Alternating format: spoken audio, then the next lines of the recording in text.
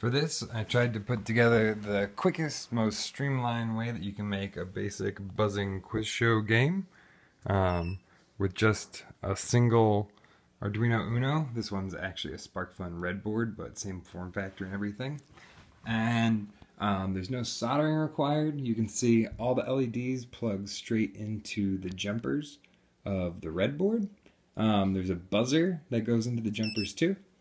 And it's all capacitive touch sensing with only one wire, no resistors. It uses the ADC Cap Touch, which is awesome, by the way. You should totally check it out. And when you grab one of these happen to be conductive thumbs that I've hooked it up to right here. So this is conductive silicone rubber that I've made, so you can see that in the rest of the tutorials. But it could just as easily be hooked up to a banana or a cup of water, any other thing that carries capacitance and lets people use it as a basic button or trigger for grabbing.